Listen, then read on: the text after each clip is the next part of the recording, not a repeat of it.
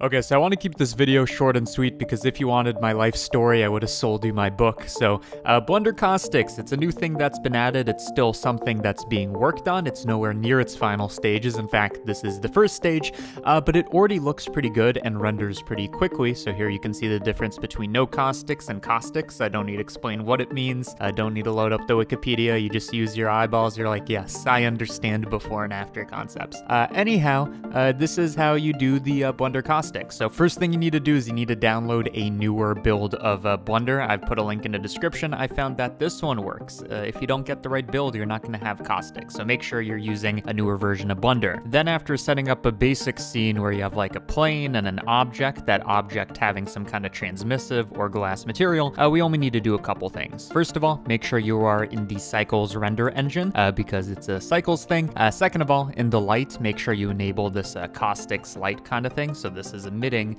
light that can be calculated as a just, you know, click the thing. For the object that is glass, right, in this case the sphere, make it a caustics caster. As you can see, you can do that there.